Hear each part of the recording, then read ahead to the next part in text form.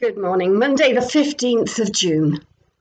And I have for you this morning two videos, a music video of a very familiar hymn and another video produced by Amnesty International, which it was a kind of an experiment, really, that used pairs of people, strangers, and asked them to just look at each other for 4 minutes.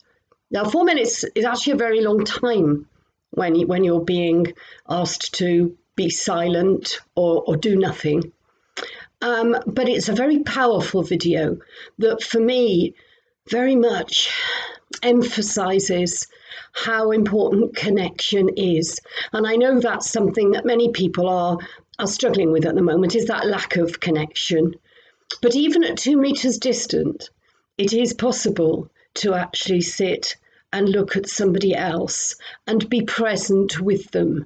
And I hope that you will be moved by this video as I was.